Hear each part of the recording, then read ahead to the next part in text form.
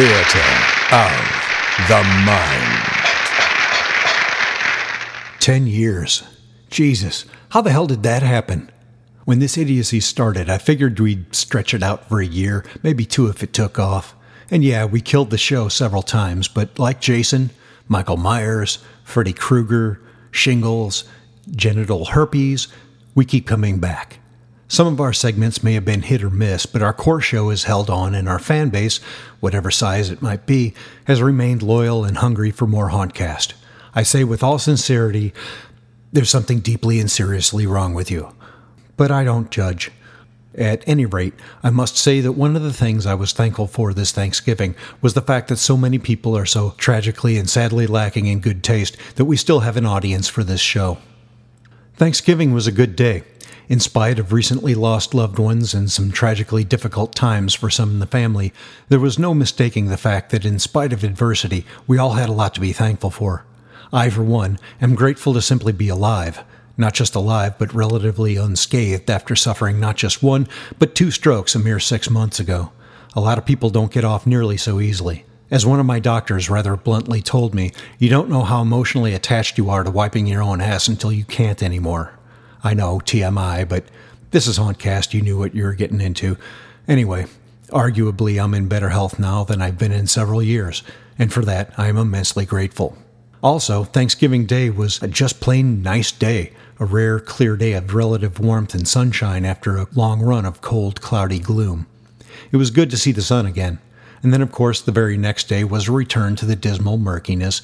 At least it was still a fairly decent temperature, so I donned a jacket and spent some time sitting outside. It was a time for some quiet, sober reflection, primarily because the scenery just seemed conducive to it. The wet, gray neighborhood around me just had a lifeless cast to it, as if the rain had washed much of the pigment out of the world and sent it flowing down into the storm drains. It got me thinking about how the weather and shortened daylight hours affect people's moods. I know that seasonal affective disorder has a real scientific basis in neurology related to the amount of sunlight received, but I think part of the depression people suffer in the late fall and winter months just comes from the world looking so damn gray and washed out all the time. It's nice when people start putting their Christmas lights up. At least it's a way of restoring a little color to the scene.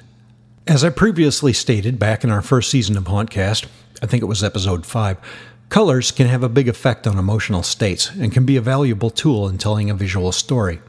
I had planned on revisiting the topic of color this season and originally planned to address it in one of the later shows, but the more I thought about it, the more I felt that it might be something to consider in the earliest phases of the haunt plan.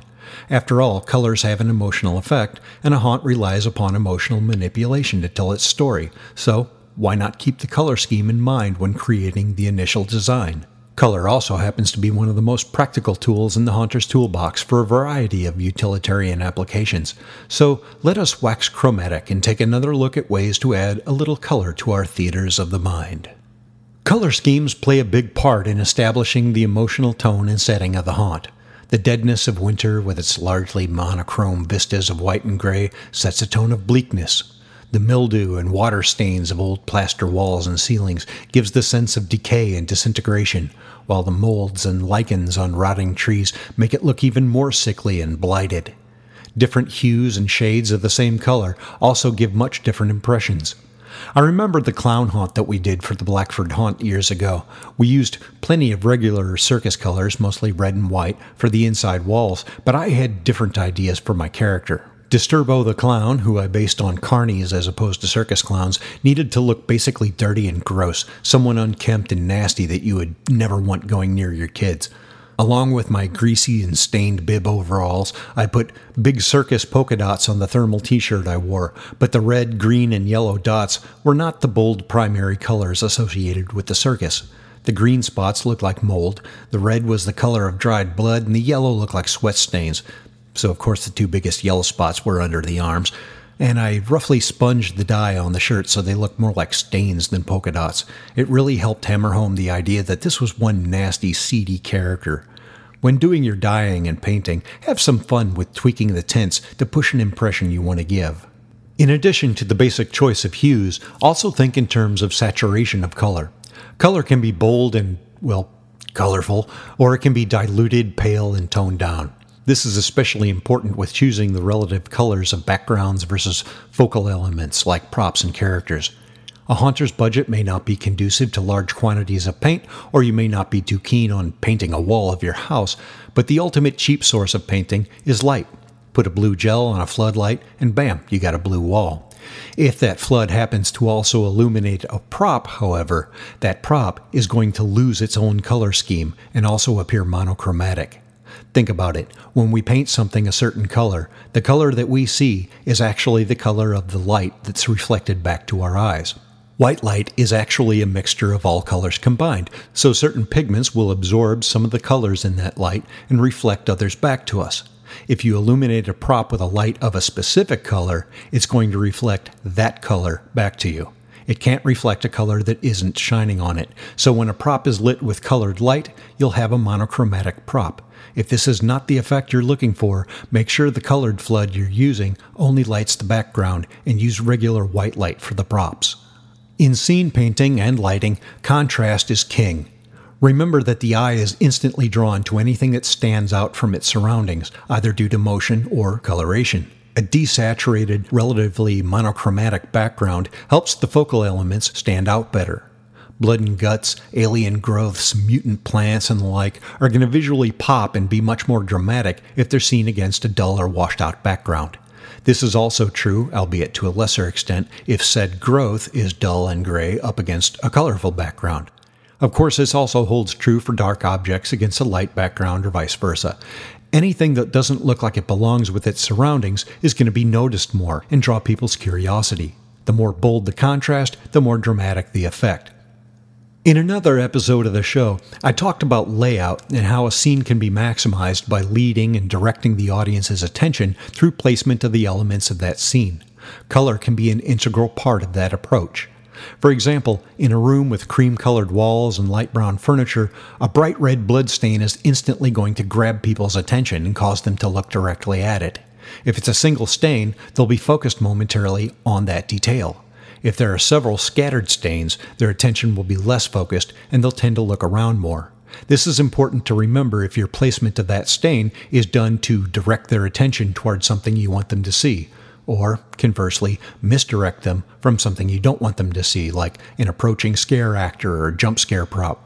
That loss of focus will also happen if the color scheme of the irrelevant details of the room are too bold.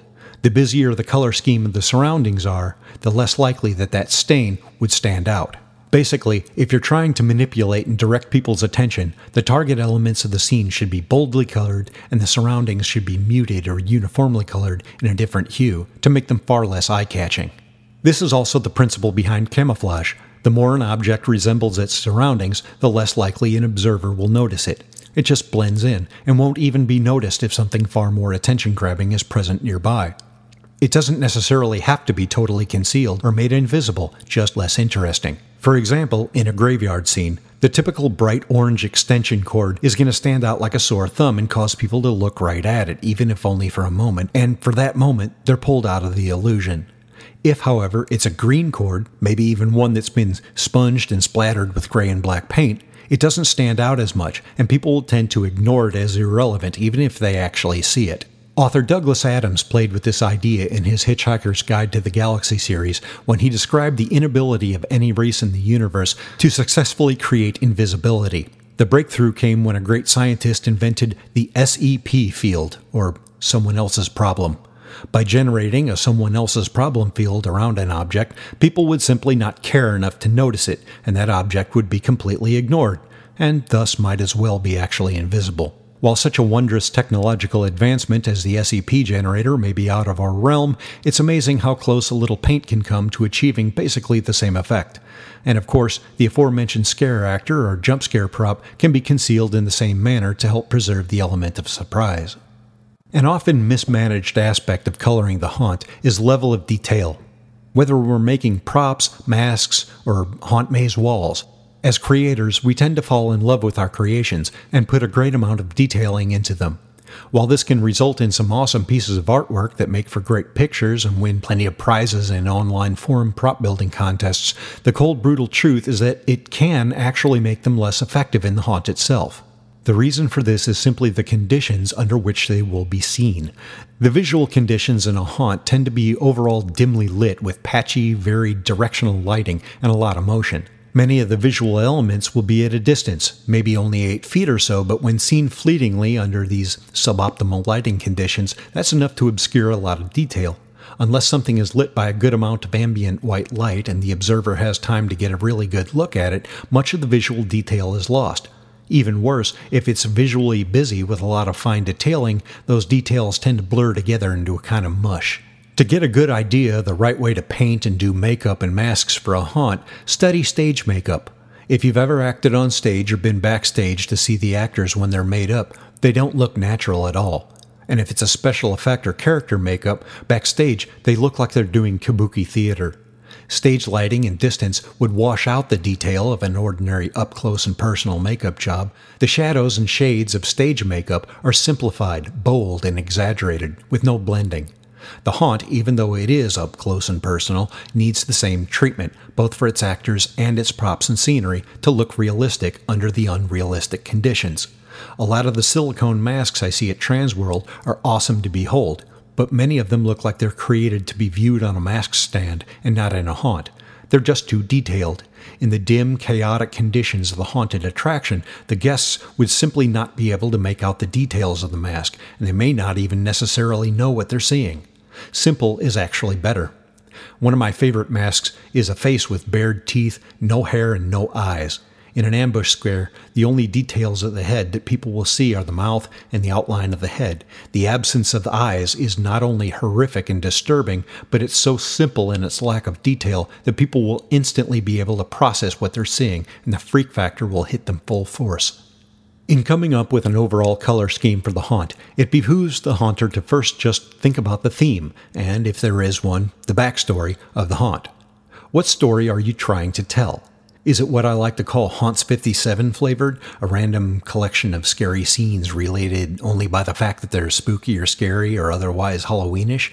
Or is there a general theme connecting everything, like Universal Studios monsters or vampires or clowns? Or is there a specific story with every scene related and focused on a main character or event?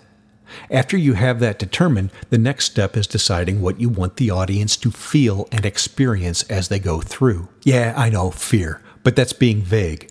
Be specific. What precise emotions are you going for? Horror? Terror? Dread and paranoia? Revulsion and atrocity? Fun and humor?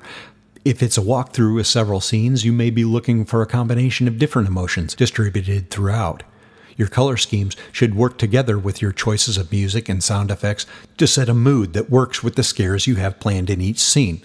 Some colors are happy and joyous, some are gloomy and somber, some are sickly and rotten, or jarring, or horrifying, or whatever. For example, the palette used in the Saw movies was bleak, decayed, and industrial looking, pushing the feeling that the characters were trapped in a forgotten place, adding to the hopelessness and despair. Similar color plans were seen in the Silent Hill film, with the added rust and blood motif making the monstrous world seem diseased and corrupted, a hellish world of putrefaction and pestilence. Unless you're running a large pro haunt, you don't have much time to tell your story, so the better you can coordinate your sights and sounds and scares to hammer home your specific desired impressions, the more entertaining and memorable the haunt will be for your guests. Scene painting, prop painting, makeup, and lighting are a few important challenges that the haunter takes on in the design process, but they're all really just different facets of one major principle: color. It's powerful stuff. It reveals and it conceals. It conveys emotion. It directs our attention. It helps tell a story. So in this early phase of the haunt season, I know you tell your spouse that you're taking November and December off and not doing anything haunt related, but don't lie, you're thinking about it and making plans. Let the color scheme evolve alongside your theme and story. It may just open up some new ideas along the way. From the bottom of my blackened little heart, I extend my sincere thanks to all of you for listening to our foolishness over these past 10 years, and look forward to more shows in the future for however long we keep doing it. If it's all tied into Chris's ego and craving for attention, we may be at it well into our retirement years. At any rate, I thank you for the many kind words and compliments, and I take delight in the confirmation that my rambling and geekery have prompted some of you to look at your haunts in new ways and come up with new ideas of your own. Have a peaceful and happy holiday season, and of course, keep that ghost light burning. From the Theater of the Mind, I'm Revenant, and you're listening to Hauntcast. I'm going now. Heaven help you. Please like and follow the podcast. Stalk us on Instagram, Facebook, and YouTube. Links in the description. And help us by sharing Hauntcast with all your haunted Halloween brethren. Until next time, stay scary.